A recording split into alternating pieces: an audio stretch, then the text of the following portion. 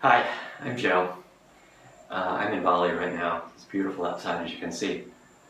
I want to talk to you about a type of movement or exercise that if you only practice yoga, you might be missing out on, and that's upper body pulling movements like the pull-up.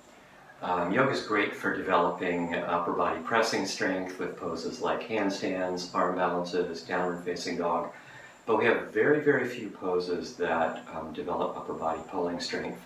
So if you're not also incorporating some pulling exercises into your practice, you might be developing strength imbalance that you're not really aware of.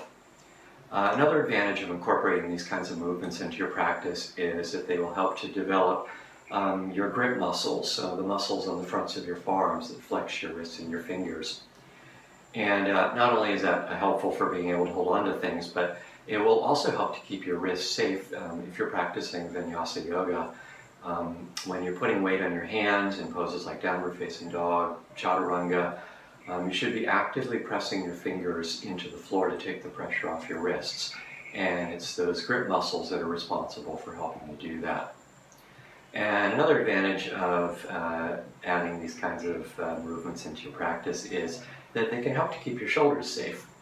So research has shown that when you're engaging the adductor muscles, those are the muscles that pull the arms in towards the sides of your body like in a pull-up, that those muscles help to create space between the acromion, which is a ridge of bone on the outside of your shoulder blade, and the head of your arm bone.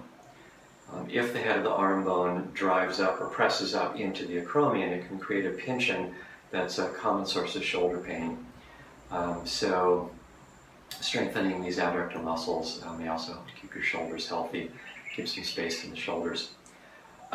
So you might be thinking, well, that sounds great, but I don't really feel like I can do a full pull-up, which is, it's hard to do a full pull-up. It's challenging.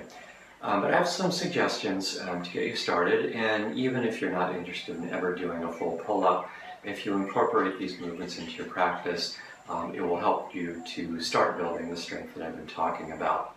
So the first one is just a simple static hang. I'm going to use the door frame because I don't have a pull-up bar here, but I would suggest you use a pull-up bar.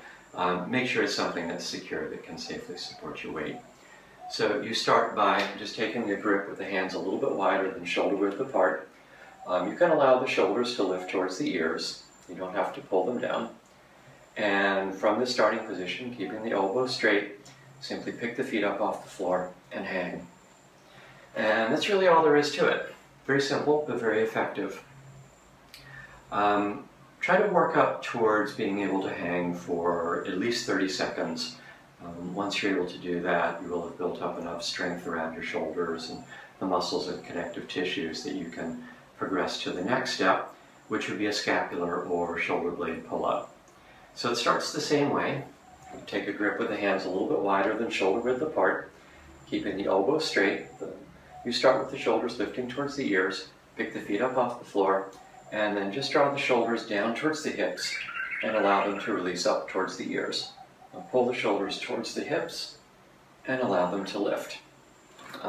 Very simple, but it helps to strengthen a lot of the muscles that you would eventually need to be able to do a full pull-up.